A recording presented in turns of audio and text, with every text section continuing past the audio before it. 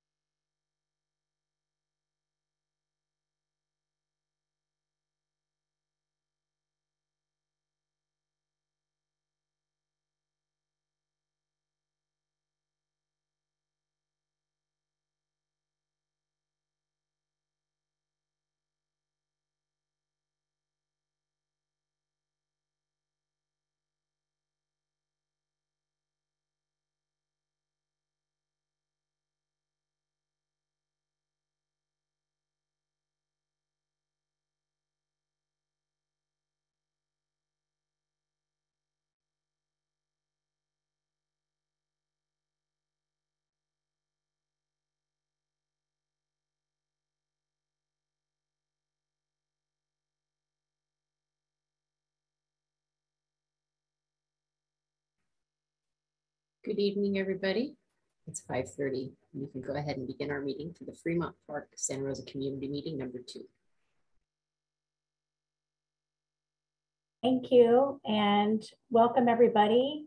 I am Jen Santos, the Deputy Director for Parks at the City of Santa Rosa. I just want to welcome you to the meeting and thank you very much for joining us tonight. We know you all have very busy schedules and we're really happy that you could join us here for this important meeting to talk about Fremont Park. And with that, I'm going to introduce and turn the meeting over to Scott Wilkinson, the Project Manager for Fremont Park Project. We'll go through our presentation tonight. Thank you, Jen. Happy to be here. Thanks everyone for joining us here tonight as we have our second meeting in the master planning process to re-envision Fremont Park, located in downtown Santa Rosa. I want to just start off by covering a few housekeeping items before we get into the meat of the meeting and the presentation itself. I'd like to first introduce our meeting hosts who are working behind the scenes to keep the meeting going here, Elisa Rawson and Shelley McClure. They will be coordinating comments and helping to manage those throughout the meeting and for any other needs that come up. At this time, I want to make sure that panelists and presenters please have their cell phones silenced and microphones muted if you are not currently speaking. Simultaneous Spanish interpreter services are also being provided for tonight's meeting. And now our host will explain how those are going to be working throughout the meeting tonight.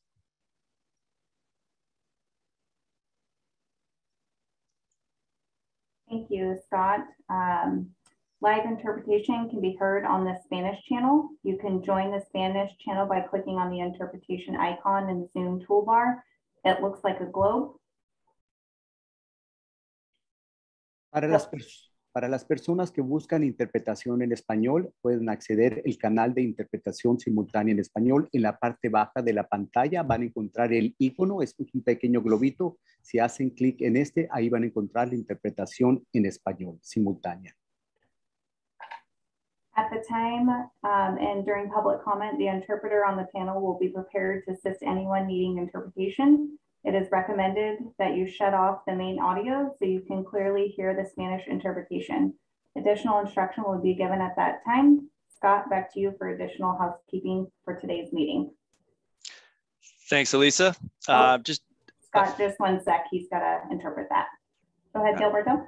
Para las personas que les gustaría hacer su comentario durante el momento de comentarios públicos, por favor, le vamos a dar interpretación cómo hacer esto exactamente. Vamos a tener a un intérprete disponible para que cambie del canal de español a inglés para que haga su comentario. Después yo haré la interpretación y por favor se le recuerda que mantenga sus teléfonos, el micrófono de su teléfono apagado si no está hablando en ese momento. Y después le daremos un poquito más de información sobre cómo se va a llevar a cabo esta interpretación al momento de que haga sus comentarios. Thank you for that, Gilberto. We're going to go ahead and move you on over into that Spanish channel. And again, for staff, just please make sure that when you are speaking, we are speaking slow so they can translate what we are saying. And with it, Scott, we'll turn it back over to you. Okay, thank you, Gilberto. Thank you, Elisa. Again, we're going to be going over, this is our second meeting here in this process. We're going to be reviewing a lot of the input that we've received thus far and looking at some exciting conceptual designs here for the future of the park. But first, like I said, we have a few more housekeeping items, and that is just to say that you all are participating as members of the public, as attendees on the webinar here, and meaning that your cameras and your microphones or cameras will be disabled and microphones will be muted for the majority of the presentation. And if you are calling from, and that is except for if during the question and answer period, if you have something to say, a question or a comment, you will be able to raise your hand and provide that question or comment at that time. If you're calling in from a telephone, for privacy concerns, the host will be renaming your viewable phone number on the screen to Citizen, and only the last four digits of your phone number will show on the screen. Once our informational presentation concludes, like I said, we will have a question and answer period for you to participate in at that time. You will be allowed to raise your hand, and our Zoom host will move one by one down the list of attendees that have their hands raised. And once you have asked your question or shared your input, the Zoom host will lower your hand and you will again be returned to muted position on the meeting, on the webinar.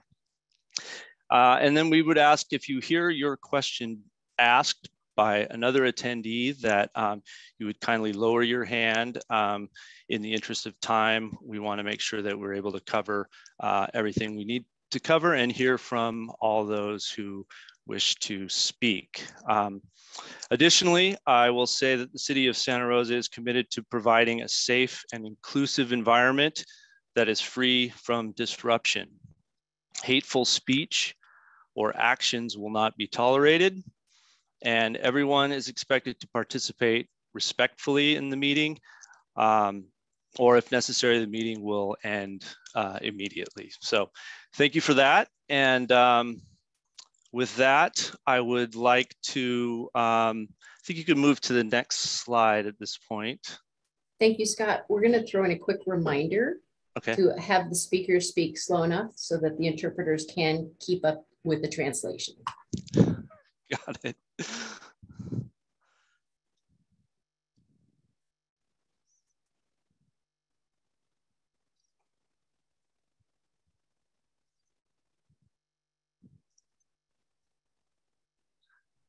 Are we good to go now? We are good to go. Okay, thank you. So we are super excited to be working with a very creative landscape architecture firm, Meyer Studio Landscape Architects, on this project. They're going to help us develop a plan that is sensitive to the historical aspect of this park, and also one that will breathe activity and bring active uses into the park, which we believe is something that is really needed for the site. So with that, I'm going to turn over the presentation to Nicole Kelly and David Meyer from Meyer Studio Landscape Architects. Take it away. Thank you, Scott. Thank you, Jen. And thank you to all who are here today. I want you to know that your voice and what we hear from you tonight really matters. After the first community meeting, our whole team was really invigorated by the number of thoughtful comments that we received. It was just amazing. And then we had 250 or so comments online, and that's kind of unheard of. So keep it up. We're listening to everything, and it's really, really so great to know that this park is so well loved. I'm especially grateful to anyone who is attending their first community meeting, or if you're a student of the middle school. We are really, really excited. We've tried hard to reach out to as many young people as possible. So your voice is really important, and I'm just so glad that you're here today. Next slide. One more. So the agenda for tonight, we're going to briefly talk about the project goals and the objectives. We'll touch on the schedule and find out where we are and what we can expect in the next couple months and years. For the following that, we'll talk about the survey results and what you've told us up to now. We had surveys in the last community meeting. We also had an online survey, and we'll go over all of those results. And then I'm going to present 4 park schemes. We'll start by digging into the site analysis, taking a look at what the park looks like today, and what we think its strengths and weaknesses might be. And then we'll go into how we imagine the park could be with 4 different schemes, site diagrams that we'd love you guys to vote on and your feedback on. So right after you see our designs, you'll be able to take a poll. We'll close with an invitation to take the online survey. We'll talk about next steps, and we'll provide contact information in case you want to reach out to us. Next slide. So the project goal, we want to reimagine Fremont Park through community participation.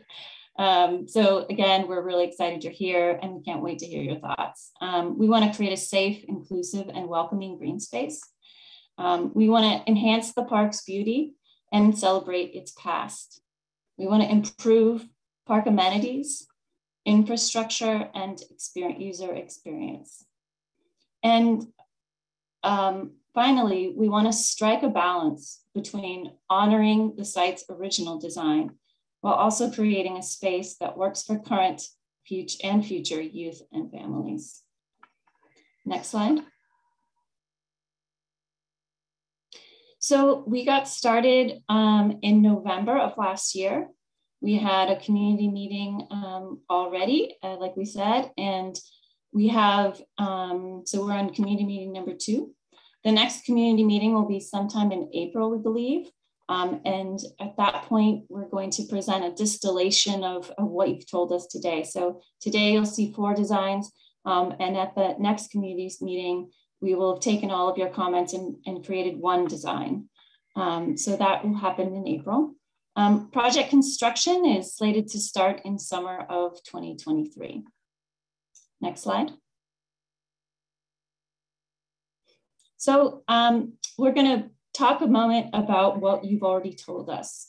So it seems, if you can see the quadrant map on the left-hand side of the screen, it shows that majority of people who are responding to the survey and coming to the meeting live in the northeast quadrant, which makes sense because that's the quadrant the park is located in. We asked, what is the primary reason that you visit Fremont Park now?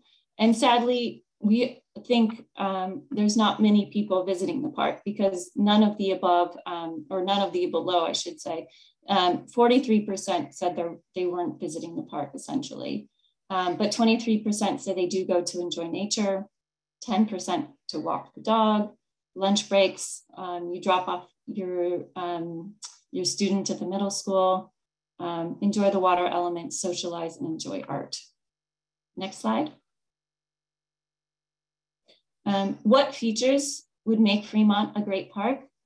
You got to choose 3. Seating areas was high on the list, and these were all kind of grouped together. Walking paths, gardens, play elements, public art, open lawn, followed by community garden, sports courts, dog park, or none of the above. So seating areas, walking paths, gardens, natural elements and play elements were usually high on everyone's list. We asked about relocating the Cancer Survivor Memorial. What your thoughts were about relocating it within the park or to another park in downtown Santa Rosa. 37.2% of you agreed or strongly agreed with the idea of moving it or relocating the Cancer Survivor Memorial elements. 30% had no preference. 15% said you needed a little more information. And 18% of you said you'd like us to keep it in the park. But it seems like there was the idea of relocating it seemed to be more favorable with many of the respondents. Next slide. What sports features would you like to see in the park? No sports became was the strongest reply. It seems like really passive activities were more desirable. So, but ping pong and chess got some votes, 34.5. Basketball, followed by skate park or skate equipment and athletic equipment.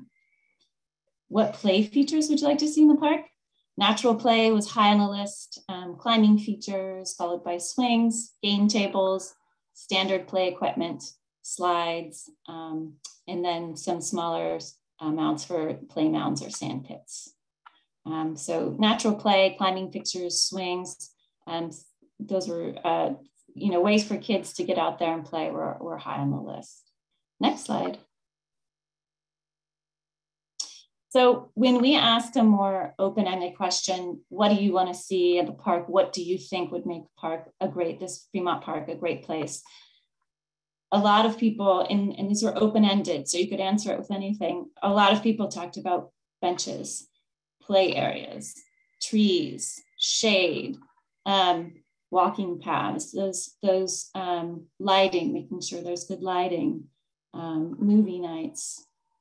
So these really, the larger the word, the more we heard it. So seems like there was a real emphasis on creating places to make comfortable places to sit and watch kids play, and of course the beautiful trees. Next slide. What would you like to see in the design? Some other responses that we got were about safety, maintenance, and cleanliness. That was really overwhelmingly one of the things. 127 people mentioned that in their response. Keeping it nature and the park natural and with passive recreation was 83 people mentioned this. Making the park open, inviting, and family friendly. 59 people. A lot of you talked about you wanted Fremont Park to become a place for community activation. And we really love that. There was a lot of people who talked about the idea of Hope Street having maybe food trucks or using this park to hold community events. Active recreation came up 7.4%. People would mention a certain sport or a certain activity that they liked, and we kind of grouped those all together. Historic preservation, people mentioned the history. 28 people mentioned the history. The Cancer Memorial, 24 people commented on it, most of them about removing it, but there was a couple comments about saving it. 15 people said keep it as it is, and then a few of you mentioned public art. Next slide. And some of the comments that these are just examples of some of the comments we heard. For the activation or the sports, we have several comments for bocce courts. The comments about play equipment and a more open field. People talked often about opening up the park so you can see across the park. I would like to see it get a refresh. It feels forgotten. Some people we had a couple comments on making sure the park was accessible for those in wheelchairs and probably pushing strollers. The Cancer Memorial dominates the current space and renders it uninviting. It must be moved to it should be moved to an off the beaten path location in a much larger space. And then scattered trees and covered areas with benches to sit and have protection from the elements with a few picnic tables. So that was a comment that we heard quite a bit. And then finally, talking about art and highlighting local artists. Next slide. So we got a range of ideas and comments and concepts from you, and we really heard what your priorities are. What you're looking at now, we're going to talk a little bit about the site itself. You're looking at a bird's eye view, so the park from above. The layout of the park and the paths looks very similar to the original drawing. The original drawing for the park was posted online on the city's website. It's a little hard to read, so we're not showing it tonight, but you can see the pond located at the top, and where the art is located between the U's. There was originally plans for a reflecting pool there. And then just below that, you can see a yellow tree noted as a cork oak. There was also plans for an additional fountain, additional water feature with some seat walls around it, planned for that lower corner on lower nook on 4th Street. So the central promenade would have been, full of water features if Howard Gilkey had the design fully built.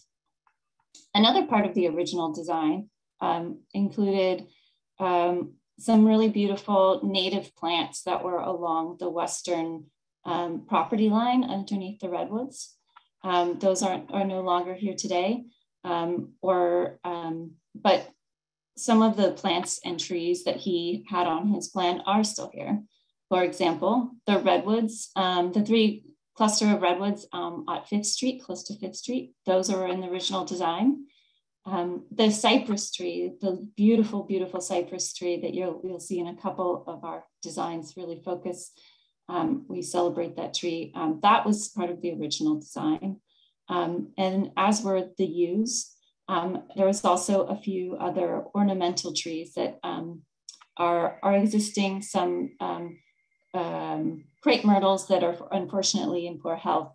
He also had rows of peach trees designed to go outside the yews, and who knows if those were ever installed, but the planting plan, the really important parts of the planting plan that live today are in the trees, in the cypress and in the redwoods.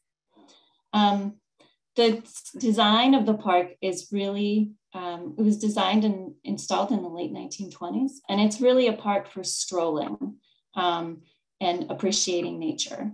And we feel like that is a great idea. It's a great for a larger park, perhaps like Golden Gate Park or Central Park, but it makes today for a very short visit because the park just isn't large enough. There's not really large enough to, once you walk through it, there's no magnet and there's no activation currently. You can see the path leading underneath the cypress tree. We have 4 paths kind of leading to a space that it's kind of like a dead zone. There's nothing there. So we just, in thinking about the site, we believe that the layout is perhaps not working for activating the park today. And what we really want is to bring people to the park and get them to stay and get them to love it. So let's see, as you know, the park is located in a really wonderful spot. It's walkable. It's at the located between 4th and 5th at Hope Street.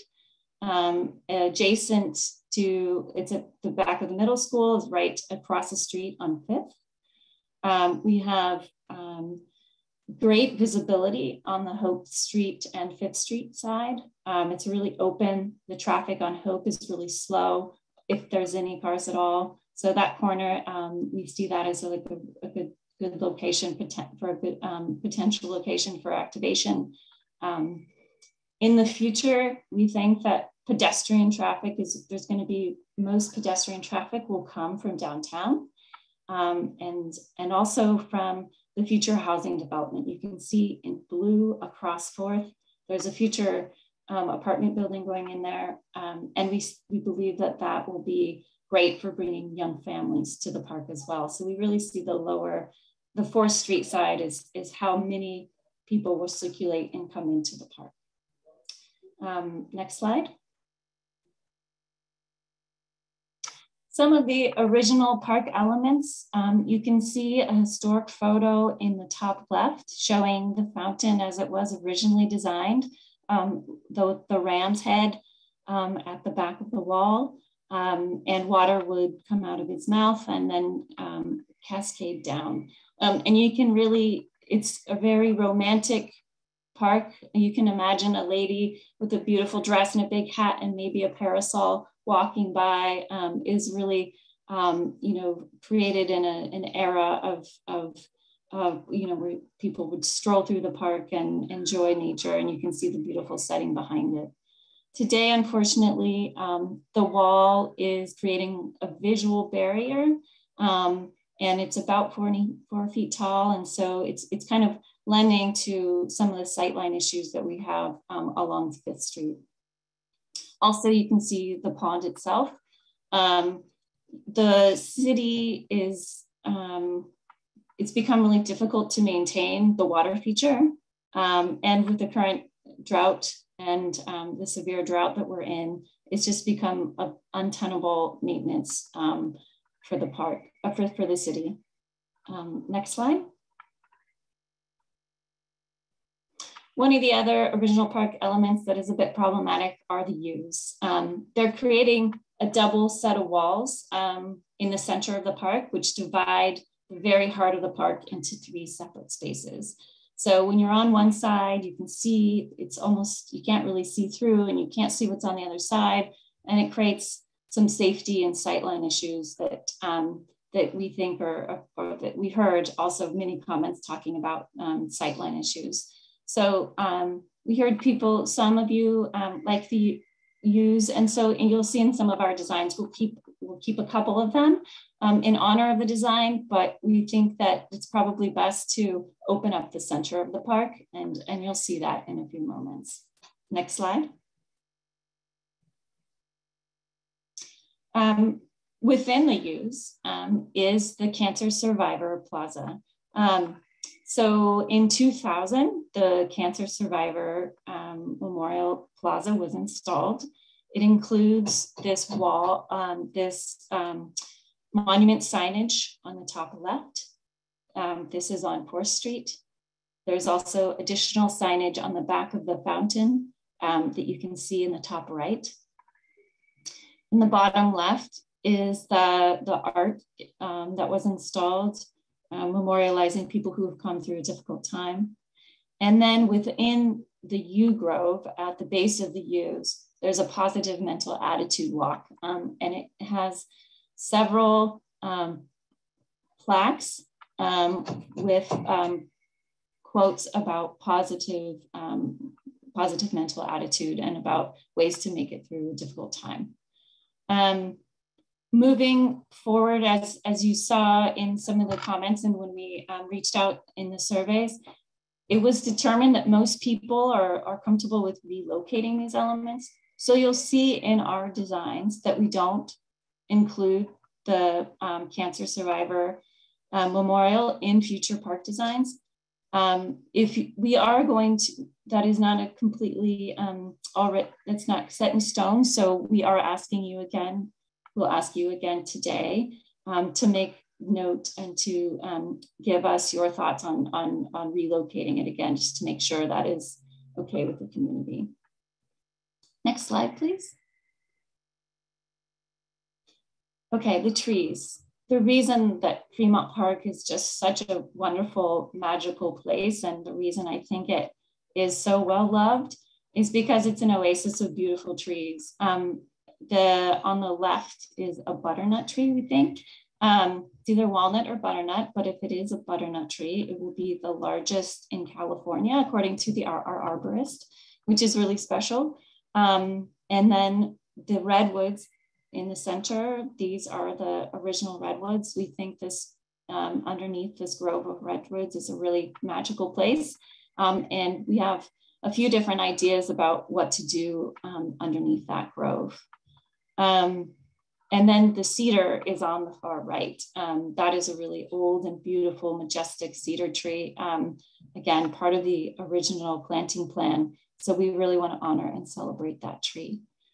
Now, trees that aren't showing up here, but which are really beautiful, I know right now, are the saucer magnolias, which are blooming, because when a member of our team was just at the park last week, and we couldn't get the photo in here in time, but by the pond and also at the corner, there's saucer magnolias, which are also really nice. Next slide. Okay, so I am going to show you 4 different ways of thinking about the park. These layouts are really diagrams. When you're looking at these concepts, I want you to really don't feel like this park is designed and it's set in stone. These are just diagrams, thinking about the park in different ways, different pathways, different open spaces, different elements. But it's really just to get your feedback. Each has a certain feature that was mentioned, that was important to the community. So we are presenting them here today and as a work in progress. So you'll get definitely, there'll be an evolution of whatever concept we find is most favorable to the community. So let's, the first one that I'm going to show you today is the original layout reimagined. The second one we're calling Patchwork of Play. The third one is Artful Organic. And the fourth one is called The Open Heart. So with that, I'll take the next slide. Okay, so the original layout reimagined. We did look at using the original footprint exactly as it was before, but we felt 2 things: that the park was still divided, and that the focal point or the magnet that we were hoping that this park can become was too small and in the wrong location. So we took the oval shape of the pond that's there today, and we expanded it and made it larger and brought it into the center of the park. We brought it into the center of the park on axis with that beautiful cypress tree. So you can see the central part of this park has a sculptural play element. And on the top right, excuse me, yes, the top right photo, you can see what we're talking about. That play element, we really want to be something spectacular. This is a humpback whale in Emeryville, and a park that is all about the Pacific Ocean. So where it's a site-specific play element, and we see the same thing for Santa Rosa, for Fremont Park, and that this play element, whatever it is, can also honor the history of Santa Rosa in some way, or some special part or history about the park or the location or the city itself. So we want this play element to be special and sculptural. From the oval, you can see that there are pathways radiating out to 4th Street at the corner, and then closer to downtown, because again, that's how we really see people entering the space. The promenade that was originally designed is still there in the center of the space, taking you from 5th to 4th. Opposite the cypress tree, we have a trellis. So we have seating area, so parents could sit under there and eat lunch and watch their kids play. And there's also additional seat walls underneath the cedar tree and ringing the oval. We have 4 of the U's. You'll see at the top, and then entrance to the play area. There's 4 of them. I believe 2 of them are in their current location, and then we'd have to replant 2 more. But these can really be markers and gateways into the central space. In the corner at 5th Street, underneath the redwoods, we're showing a natural play area. You can see in the bottom photo on the right, this is, it's a playground that feels at home underneath trees. So it's probably going to be wood with bark mulch underneath. It's something, it can still be fun. This is, I think, a grasshopper perhaps, or a praying mantis. You can still have something that is unique, but it's just the idea of it being having a natural feel and being really at home underneath a grove of redwoods.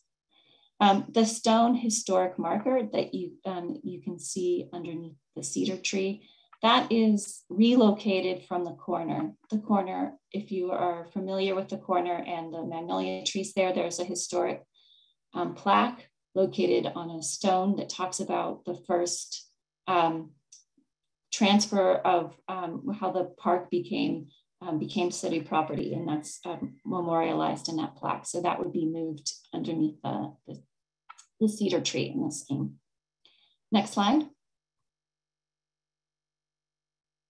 We've created 3D views so that you can kind of get a more, you can really dive in and get a better view of how the park might feel. So you can see the promenade through the center of the park and the paths radiating out from the oval. You can see the trellis with the seating opposite the cedar that's existing. This central play area, and then you can see that around that central play area, we really designed that paving around the central play area to be wide. So you can imagine that people would be walking around, kids might be riding scooters, but it's wide enough to take some traffic. And then you can see the natural play area underneath the redwoods. So that's scheme 1. Next slide. Number 2 is what we're calling patchwork of play. This layout is similar in spirit to the last one in that it contains a central plaza space on axis with the cedar tree. It also maintains the promenade that takes you from 5th down to 4th. In this case, the cedar tree is opposite a trellis that's linear. So the layout of this park is a bit more linear than the previous one. The other difference here is that we, with the park being so close to the middle school, it was always on our mind, like, how are we going to bring youth and middle schoolers and kids of all ages, how do we create a space for them? And we did hear a few younger members mention skate elements in this park. So we are including some of those at the top, at the corner of Hope and 5th. We don't believe that this park can have a skate park, like a bowl and a large skate park, but we do think that this park could have some skate elements. So you can see the middle photo. You know, you can imagine younger kids on their scooter and kids on their skateboards kind of being at home in the same place. So that's at the corner of 5th and Hope. Adjacent to that, we have a playground. And then underneath the redwoods on this design, we have a dog park. just another way to use that space on the western boundary underneath the redwoods and the trees. We have an open lawn, and then we have a bocce court. So you can imagine if you were sitting under that trellis, you could play bocce, or you could be watching a community event in the Central Plaza. The Central Plaza, it is showing an art element. We talked about this with the team, and we're talking about the idea of you've maybe seen pictures of Millennium Park in Chicago with the beam that is like a mirror. It's an art feature that really draws people into the park, and it's very engaging. So we can see this plaza holding a piece of art, and this red tubular shape at the top is something equally engaging, that it's not exactly representing what we think would be there, but the idea that kids could play on it, it could draw people in, that's what we really want to convey. So that public plaza feel would be a great place for community events and, you know, that sort of thing. So on either side of the plaza, we have seat walls, memorial seat walls.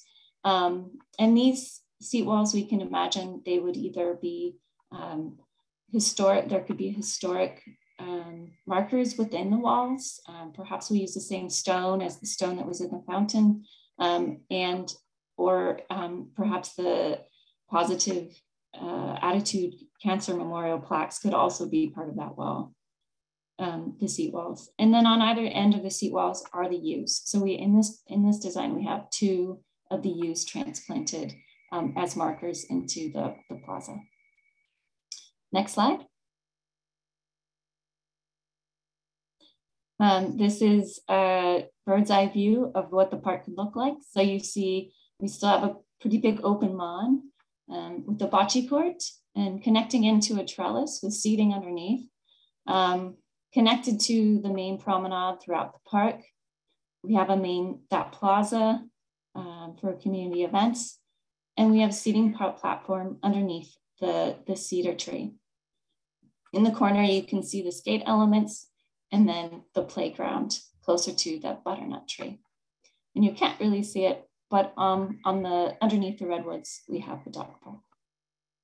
Next slide.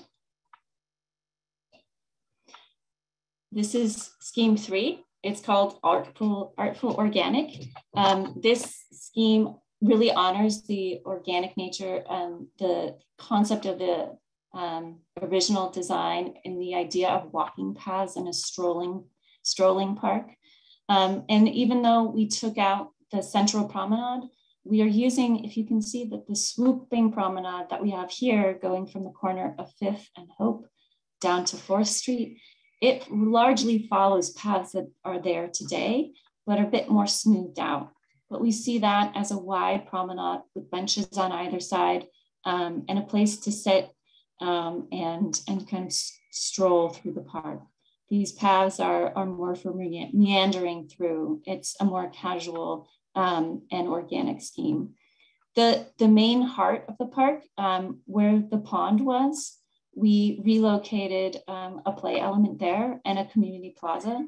So you can see there's a circular plaza play element and then a tree with a seat wall underneath. We also are introducing a large flexible lawn space.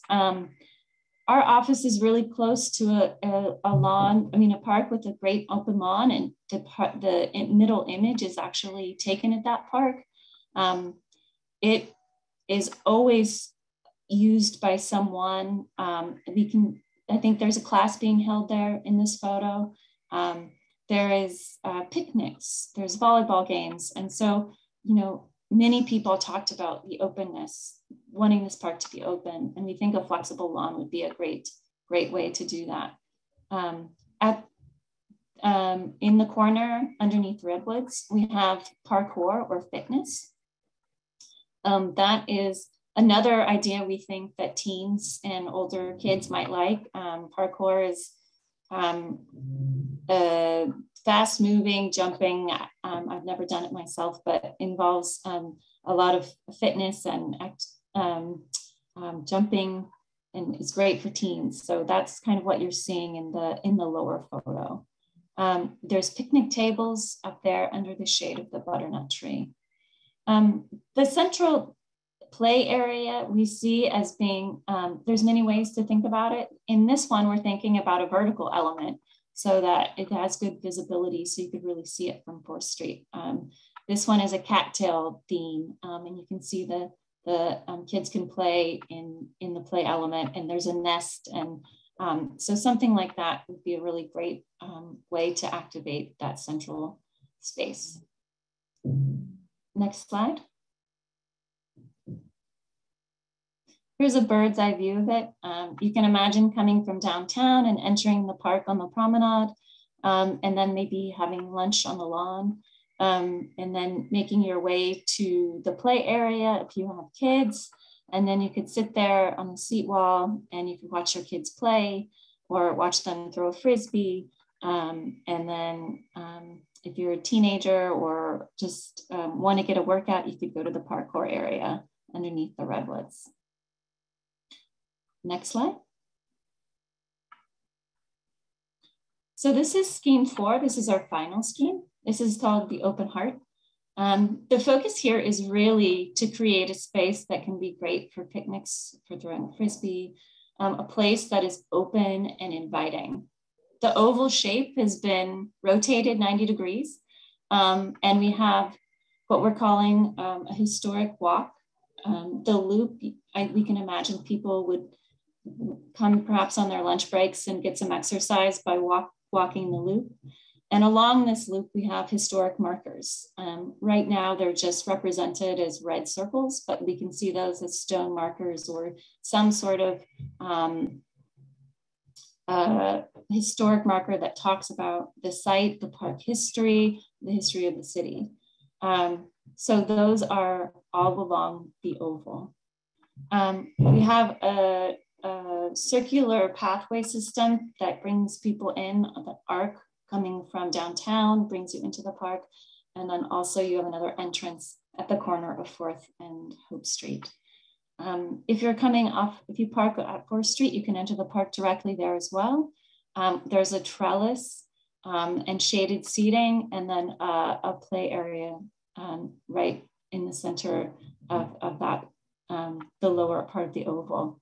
Again, sculptural play, we think that something beautiful and this is, I think, a dragon, the blue one, but something that resonates with the town and is, talks about the history of the site, we think would be great. Perhaps it's a ram, you know, harkening back to the ram on the water feature or something like that.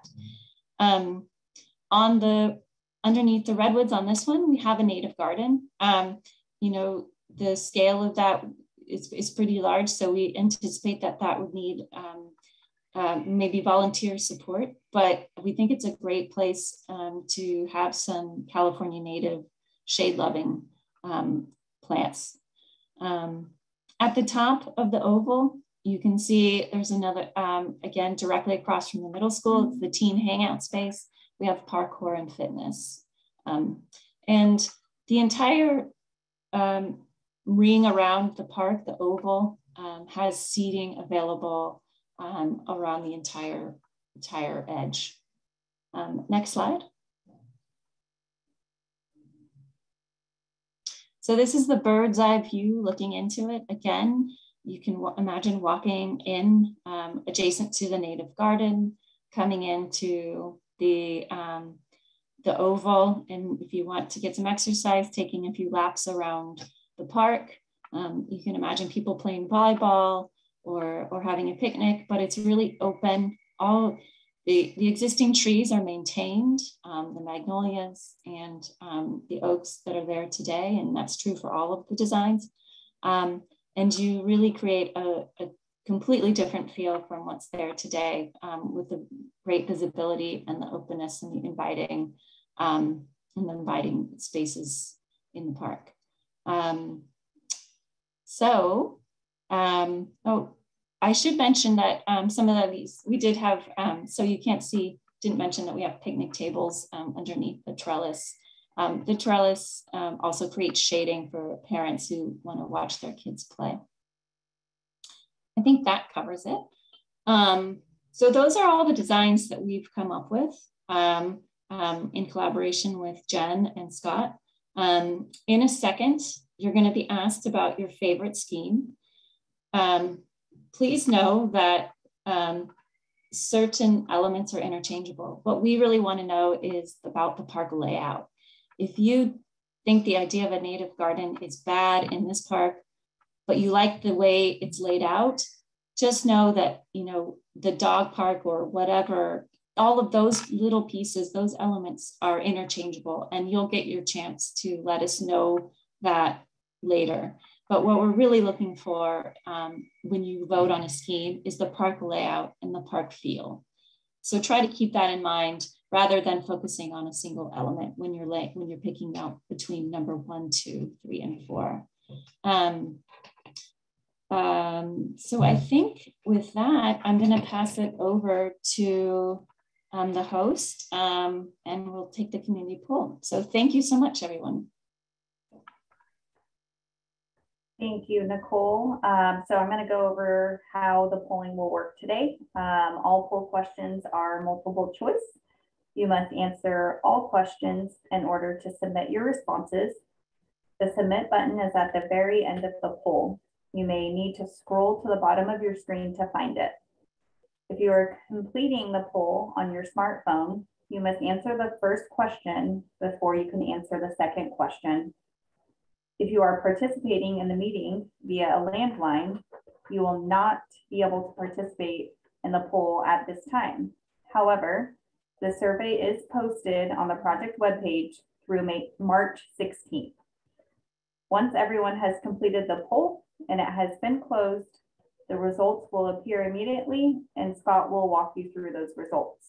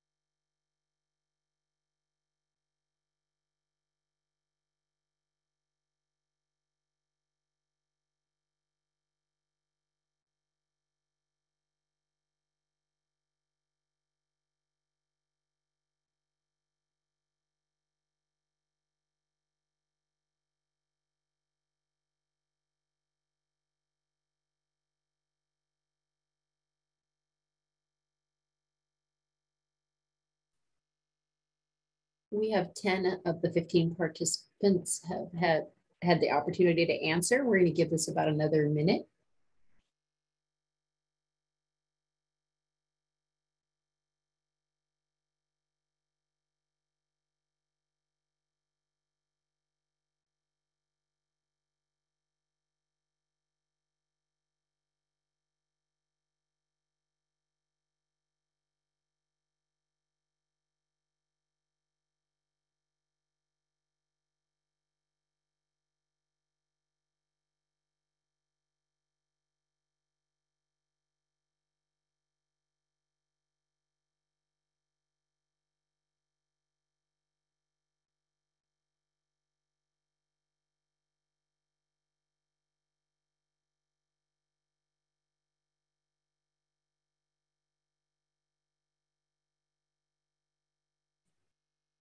All right, I believe everybody's had the opportunity. We're going to go ahead and end the poll.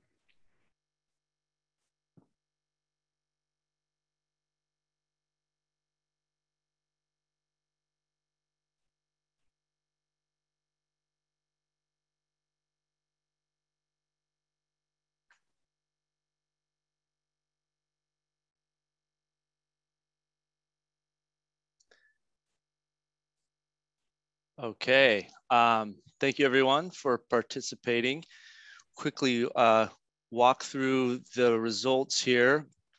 The number one, votes for number one were 30% for the original layout reimagined scheme number one, 10% for the second scheme, patchwork of play. Again, 30% or 3 out of 10 for the artful organic scheme. And similarly, 30% for the fourth scheme at the number one, for the number one choice ranking. So that is a pretty good spread. Let's move on to the second position. The second choice, 50% had the original layout reimagined, followed by 20% for artful organic, and 20% for open heart, and 10% for the patchwork of play. Number three, 30% patchwork, organic, and heart, and 10% for the original layout reimagined. And that would bring us to fourth place. 40% had the original layout reimagined in the fourth position, 30% patchwork of play, and 20% open heart, and 10% artful organic. So those are the results of our first polling, live polling here.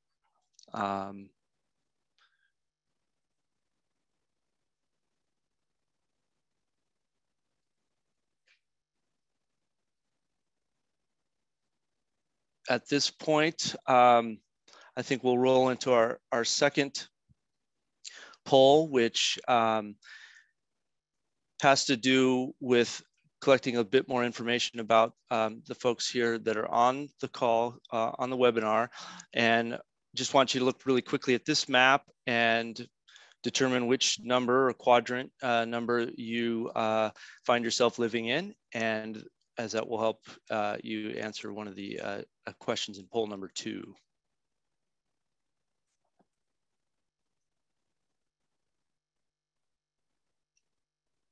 And I believe there are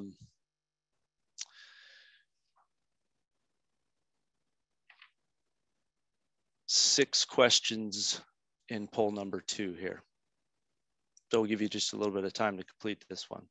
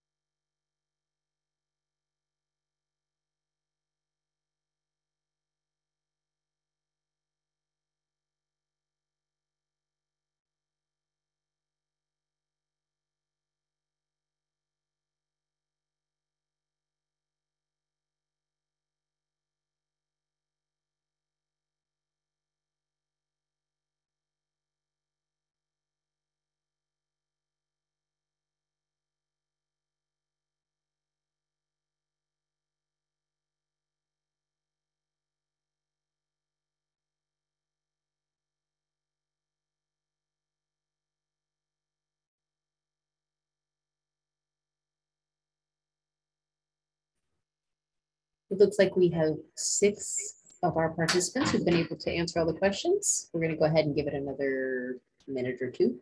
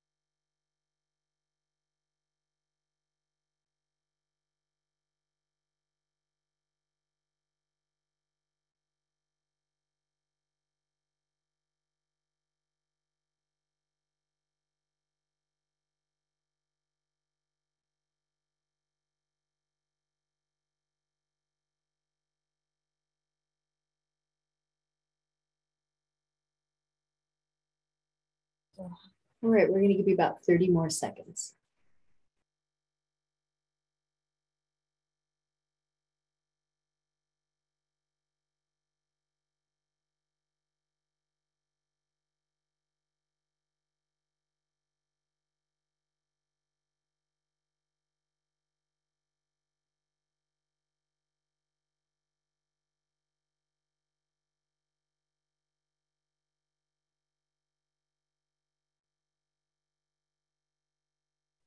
Scott, you're muted. I was muted. Thank you. Live polling results just in. Poll number 2. What are your favorite elements in the conceptual park designs? 2's up to 4. As you can see, a lot of interest in picnic areas and shaded seating areas at 86%. Also scoring high is the historic walk concept at 71%. Native plant garden, 57% respondents in favor of a native plant garden. 43% open lawn, the idea of an open and flexible lawn space. 29% in favor of bocce. 14% dog park, and 0 skaters in the crowd tonight, it seems. Question number, oh, there are some more here, sorry. Sculptural play feature at 43%, similar, exactly the same as the play area, which could also be sculptural or more traditional. We will get into the details of that. And the parkour fitness component was not a popular item either at 0% responders. Cancer survivors memorial should be relocated at 29% to a different part of the park, 14% to actually a different park, and the majority, the highest responders responded that it should be donated to an organization or perhaps a hospital or another clinic, and 14% were undecided in that question there. So good information. We can see that 100% of our attendees are between the age of 51 and 75. And most are in the Northwest, with some in the Southeast and Southwest quadrants. And then we have some information about how did you hear about this meeting. Sorry. Oh, I can actually open this up bigger. So,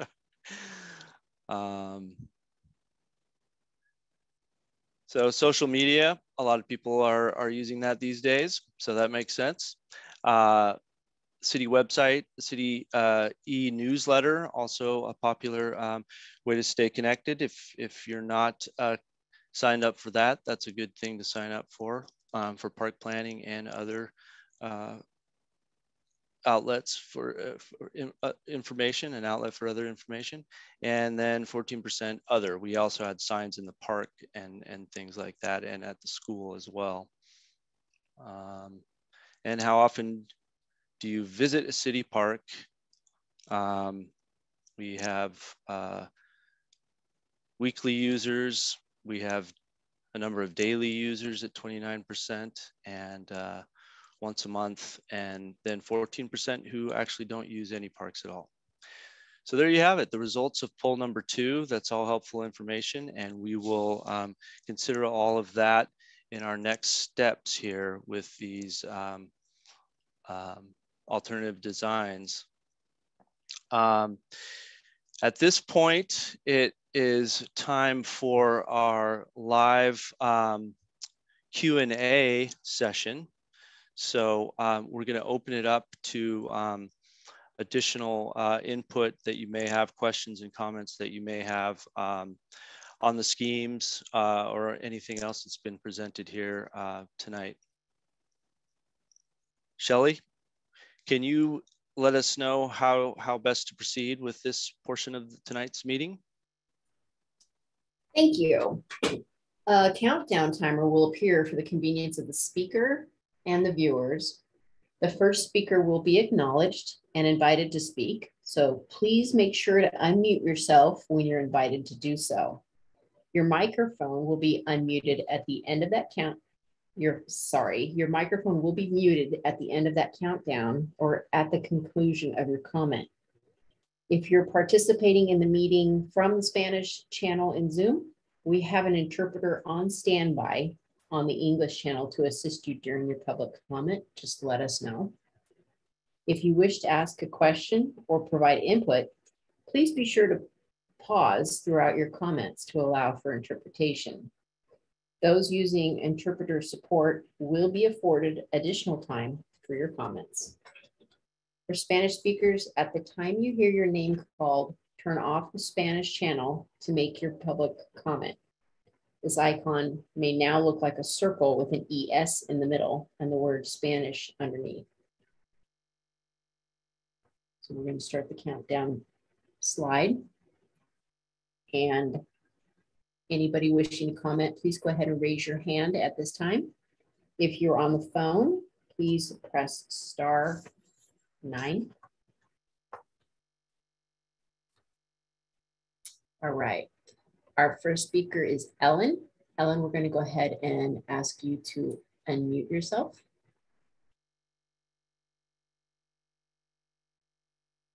Ellen, can you hear us? Yes, I can. Okay. We can hear you. Go ahead. I got to talk fast.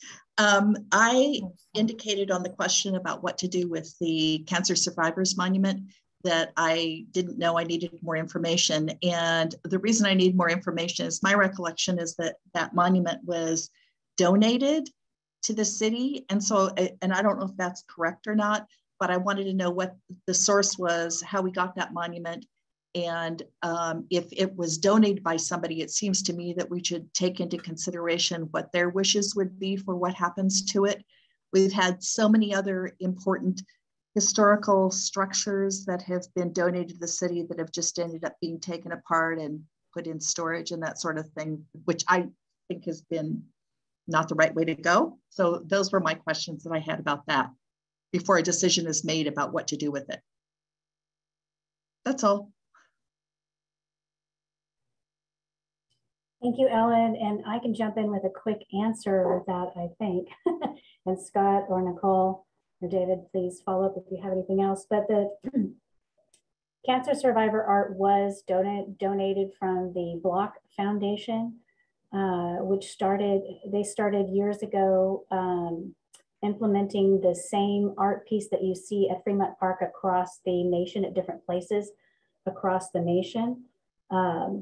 And it is, and so it was a donation. That's why we're looking at potentially relocating it and with the idea of not destroying this, but can we relocate it either in the park or can we donate it somewhere that would be really useful, or maybe move it to a larger park where it could be more enjoyed by a larger variety of folks. So it was originally donated, and although it's not original artwork, it was accessioned into the Art and Public Places Committee so that it can receive periodic cleaning and restoration as needed.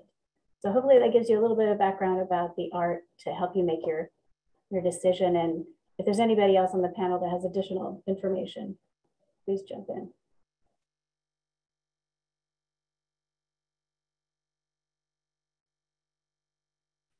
All right, thank you. We'll call our next speaker. Hugh, we're going to ask you to unmute yourself.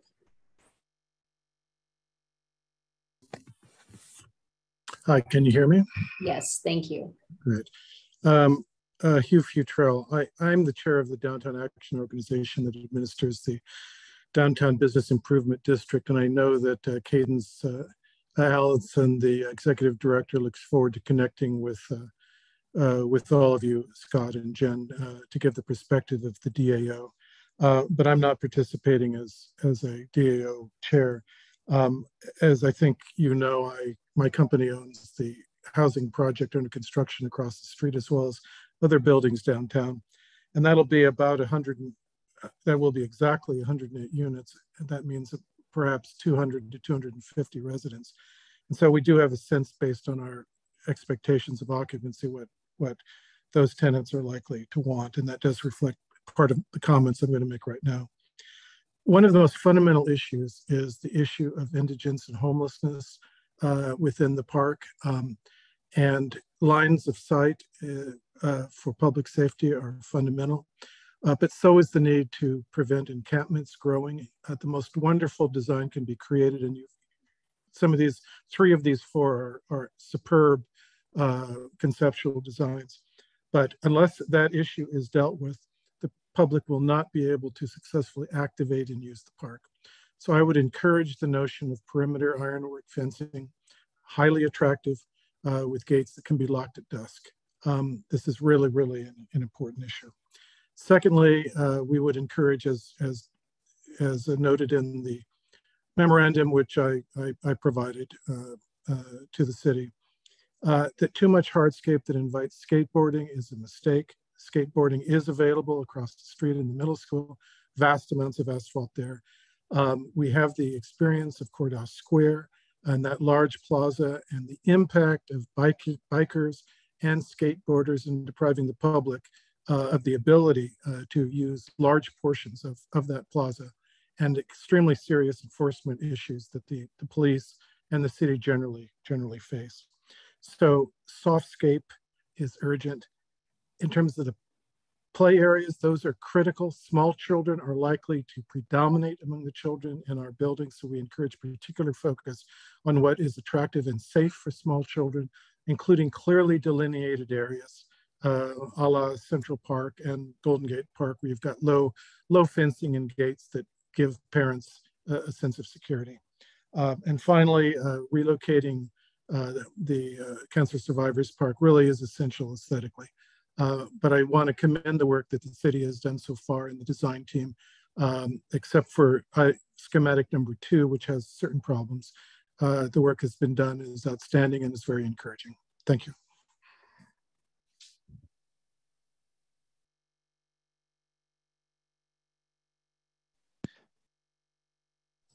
Thank you. Thank you. Hugh, I think great comments. Shelley, do we have any additional commenters? We do. We have 2. The next one will be Denise. Would you like Denise to speak now? Okay. Yes, please. Thank you. Go ahead, Denise. Hi, can you hear me? We can. Thank you. Hi, everybody. Thank you for the presentation. I do agree with Hugh on the homeless situation. It seems like there's a lot of dark places currently in that park, and also the potential, if you put in picnic tables and seating, that would be overtaken by encampments where they can hook up their tents or hang out during the day. So I guess I would encourage, if you're going to do that, that you don't have just flat tables and seating. You have, especially on the seating, dividers so that they can't be used as beds, which is unfortunate, but we do have a homeless service shelter that will accept people off the street. So there are alternatives. But I'm mostly calling because I'm concerned and disappointed that that lovely fountain is not incorporated in any of the designs, nor is there any mention about where it's going to end up. And so I'm wondering if you can tell us if there's an opportunity to plant it with flowers and not use it for water. I think it's kind of been going that direction anyway. And keep it in the park. And if that isn't going to happen, which would be unfortunate, if you can tell us where is the fountain going, and if it's for sale, I'll put in the first bid. So hope to hear an answer to that tonight. Thanks. Yeah, thank you, Denise. I will start it off, but others on the panel will probably have things to say as well. I think that you know, you heard from Nicole about some of the problematic aspects in terms of the maintenance and sight lines challenges that it creates in its height and position on the site currently. Some of the ideas, yeah, it does not show up in any of the four schemes thus far, but we have some ideas about possibly reusing certain elements of the materials. The stone work perhaps could show up in some of the walls or planters or edges to some of the walkways and things like that. And I know that there's other ideas that the team have talked about as well. If you wanted to chime in too, either Nicole or David. Well, we really love the design itself. You know, it really comes down to the water feature, you know, the location it is, it's the promenade. You know, we looked really hard and studied ideas in which we kept that shape and thought about it becoming something else. It never felt like it was doing. It was this strong enough design or meeting of potential that the park could really become, like, we want this park to become a magnet. And all the ideas that we had for reusing the fountain were just not quite as exciting as the other ideas, and we didn't feel it was the best use of the space. That said, you know, I have a thought of, well, wouldn't it be great if maybe that's, you know, somehow we use that, the ram's head feature in the wall, and think about it in a play area or a sand pit or something like that. You know, we tried to brainstorm ways to use it, and if economically feasible, and if it seems like the city, the community is really excited about keeping that, you know, then I think it's something that we can consider. It would be really expensive to move, and it would be, you know, kind of rather daunting task to relocate it, but it's something that we can consider.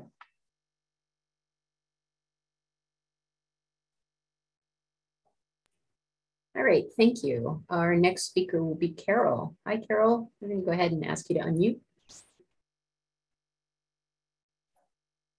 Hi, I would like to piggyback on the last speaker and say that I noted that in all of the plans presented, the fountain was gone. This seems to be a city decision that was made before community input was really asked about that. The fact that this fountain is made from local cobblestones, that it was a WPA feature developed in the 1920s, is really a part of the city. And I'm wondering, number one, if that's something that perhaps you could gather more community input on, give the community some historical background. That goes a long way. If the fountain has to go, I understand it is outdated and water is very precious. The repurposing of those local cobblestones in this park would be a bare minimum in my impression. The thought of fencing the park is absolutely horrifying. Eyes on the park, community engagement, community use of the park. This is what activates and keeps a park safe, in my opinion. I'm wondering if the team has had a chance to work with the city on the half-mile radius of this area in the future. Not only is the apartment building with 250 residents going in across the street, there is a 90,000 square foot professional medical office building that's very close to being approved 1 block away. The downtown area will be different 10 years from now. And this historic park needs to be pertinent to both today's families and also the families 10 years from now. And I thank you for your consideration. Thank you, Carol. And I'll just jump in really quick to let you know that certainly any decision about fountains or anything that was not made in advance of any sort of public comments we received, or it was not the direction given. It was just accumulation of design process at this point. And we absolutely agree that incorporating elements of this fountain are certainly something we will move forward with. And once we get all the comments back from not only this evening, but all the other survey comments we'll receive online, as well as from our business district and Santa Rosa Middle School, so we can really reach a wide cross-section of the city.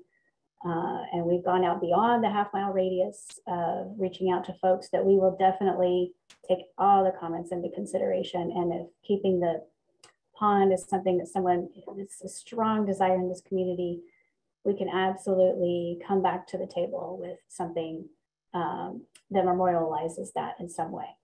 So hopefully that gives you a sense of where we've come from and where we're going. And then certainly Nicole, David, Scott, if you have anything else to add to make sure we're responding to that question. Well, I think just to layer one other factor into it is the maintenance upkeep that has to be supported wholeheartedly if we are to keep the pond. And that is an issue that is under consideration throughout all conditions that we're looking at for the park.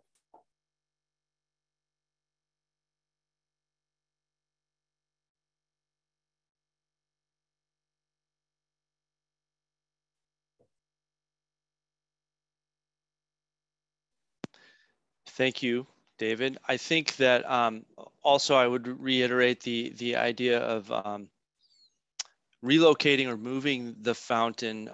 It's a site-specific element that was built there. It seems, and that the cost to actually move it would be rather extensive. And I think the team is just looking at the placement of it being not quite right going forward. I mean, and particularly if you look at how it's sort of used right now, it's become it's a living room for a certain group of folks that have sort of occupied that fountain, and to me it seems like you know, reworking that whole area is so critical. And the fountain being such a, you know, while it is beautiful and it does have a historic component to it, that it isn't maybe the right thing for the next 10 years or 20 years, or looking a more forward-looking kind of approach. But like Jen said, I think, you know, no decisions have been made, and if there is a strong desire to reconsider that idea, that notion going forward, we can certainly do that. So, do we have additional comments, Shelley, on the line? Additional hands up? We have no more speakers at this time. Okay. Does any do any of the other panelists have anything else to say in response to any of the comments or questions we've heard tonight? I would just like to add for anybody else that, you know, one thing that Nicole brought up early on when we had the presentation of the 4 design layouts is often in a virtual setting, we don't get the opportunity to say the little bits and pieces that we like from each of the designs and stuff. So, you know, I encourage anybody tonight, if you have any comments about that, to please speak up. Or certainly we have a more extensive survey online. If you would like to handwrite in, or not handwrite, but electronically type in things that are a little more detailed, we'll have that survey available. And of course, we're all available with the city as well if you want to have a conversation. So feel free to speak up tonight if you have anything you want to say about those, or we have the survey as well.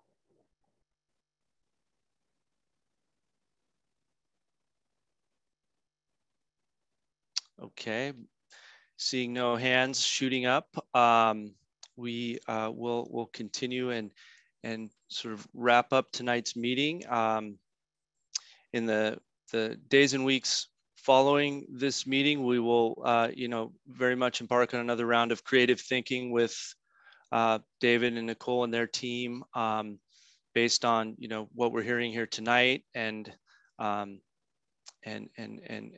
rework the designs with the goal of kind of creating a preferred alternative, a concept that, you know, takes into consideration many of these different ideas and thoughts, and it may well be, you know, kind of a hybrid, as Nicole was mentioning, but as she stated in her presentation, it very much is a work in progress right now, and we thank you for being part of that work and part of that a progress towards an alternative that will hopefully really reflect the desires of the community, the current needs of the community, and the future needs as well, with the way things are changing downtown and in this particular part of downtown specifically. So as Jen mentioned, well, I should say the next meeting number 3, would be then to present that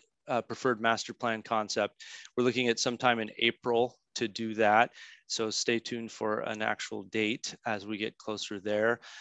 Please check the website. If we could have the next slide up, please, which I believe has some information about where the site or the online survey will live. Some of the questions are in fact the same as were a part of the polling, but it does have some write-in questions as well, so that you can feel free to expand on your ideas. You can also feel free to, you know, contact me directly via email or phone, as you can see my information there on the screen, or it is also available through at the website, at the park, the project website. So we will kind of look to conclude our meeting here tonight. And again, I just want to, you know, thank you all for being here. And this is a really unique project, a unique park in our city, and we're really excited about, you know, giving it new life, and we're excited about hearing all of your ideas and continuing to move forward with Meyer, David and Nicole, Meyer Landscape Architects, to create the best solution for the future of this park. So thanks, David and Nicole, and thank you all for being here. We really appreciate your participation in the process. Thank you all for your comments. Thank you, everyone. Thank you. Good night. Good night, Jen. Good night. Good night, Scott. Thanks. Good night, Nicole. Good night.